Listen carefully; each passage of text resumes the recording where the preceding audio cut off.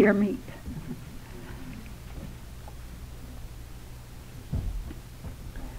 It has been increasingly evident the growing interest in history of our nation, this area of our state of Oklahoma, and even our own locale. The interest in looking back to beginnings began to increase noticeably even before bicentennial plans. We finally became old enough as a state to be anxious to revive and collect stories about our own history, to have a real interest in the past and in places, names, and things of a past day. I personally gauge this by calls received and questions asked about my own small contribution. What is a flag, and why a flag? A dictionary definition states, flag, a piece of cloth, cotton, silk, or wool, varying in design, usually attached at one edge to a staff or cord, and used as a symbol of a nation, a state, or organization. A flag is used to indicate nationality, to indicate a division of a nation, or when used by a school, a college, or organization, to indicate membership and loyalty to the school, college, or organization.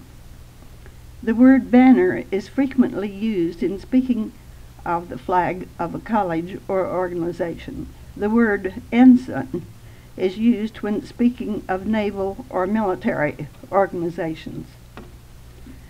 We know the record of the 14 flags over Oklahoma. A Texan said to me, that couldn't be. They only can claim 7.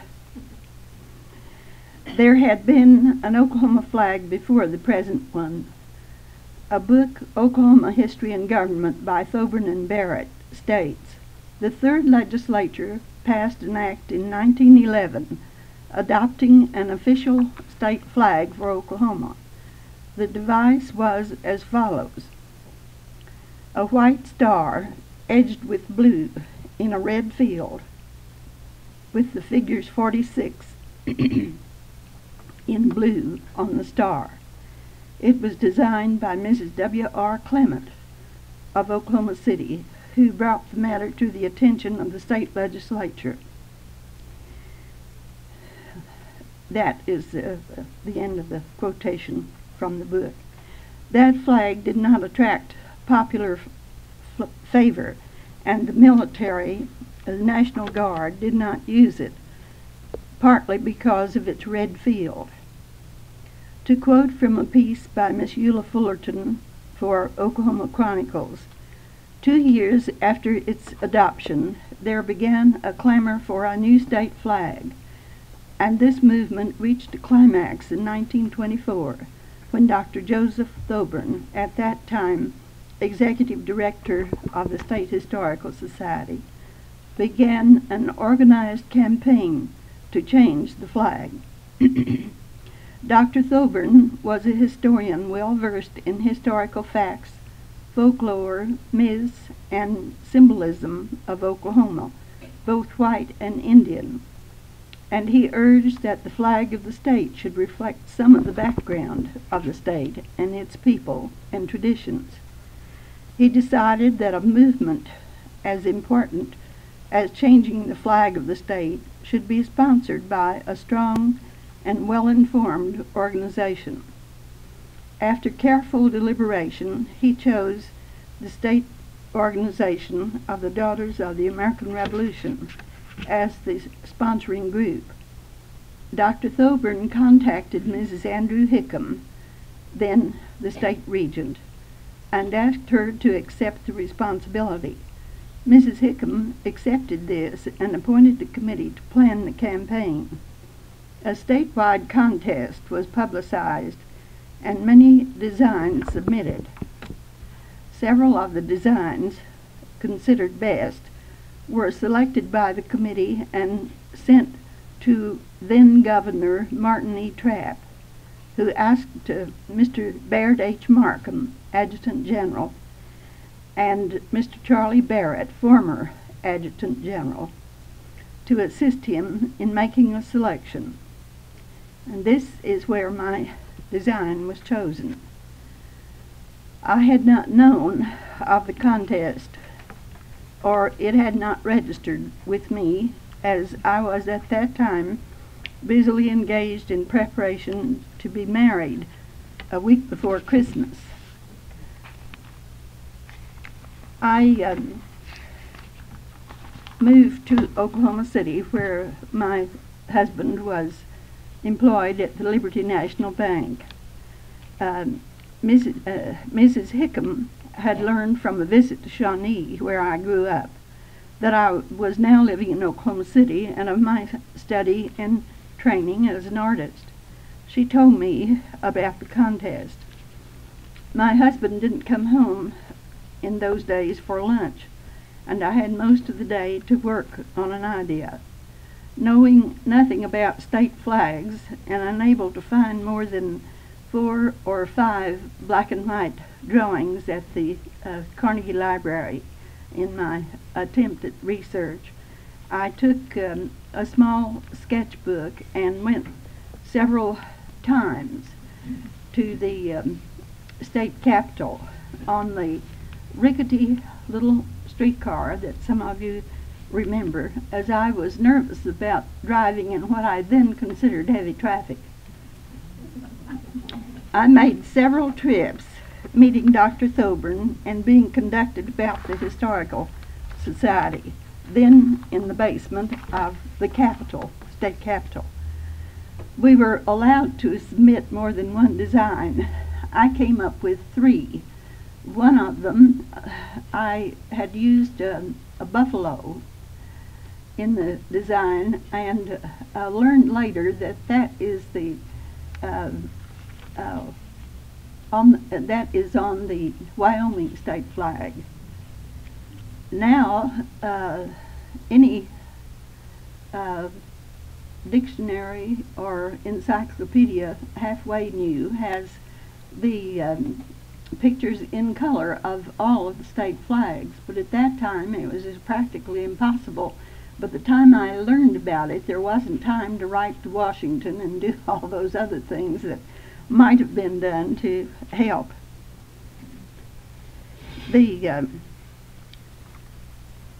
winning design, which is the present official state flag of Oklahoma, uses an Indian war shield as the background, and the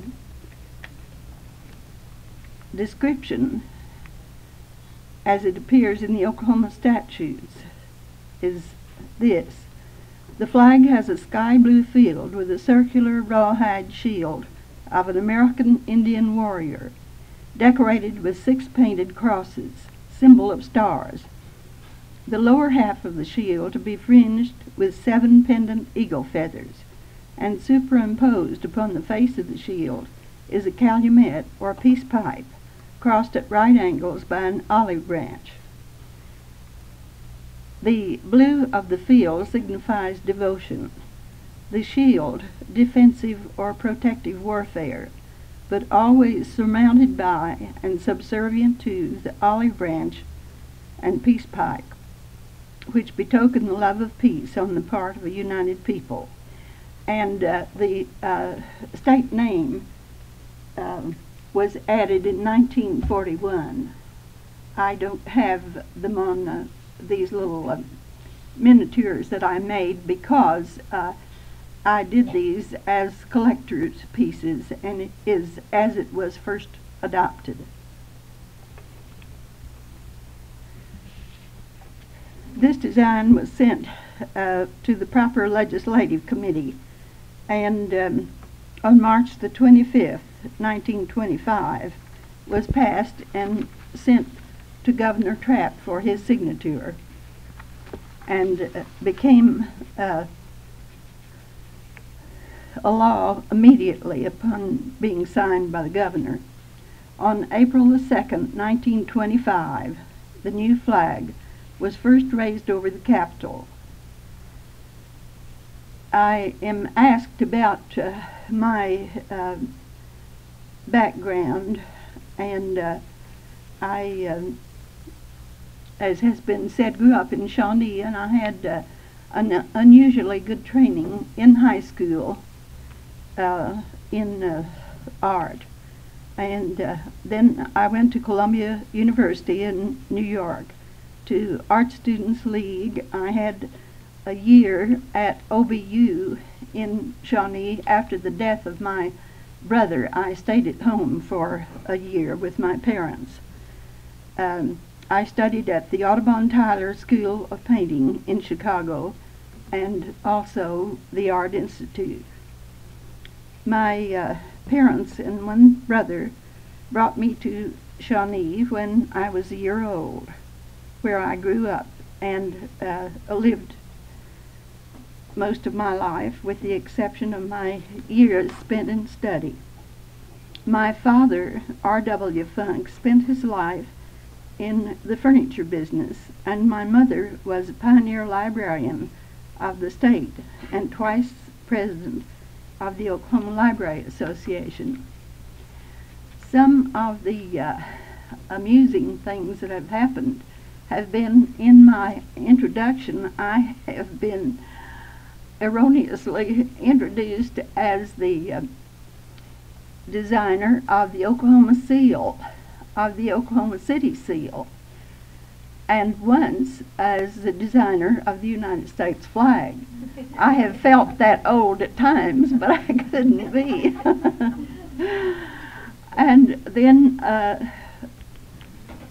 one introduction, and it was from a good friend of mine who got carried away and said at the end, "The most interesting thing is she's still alive." Thank you.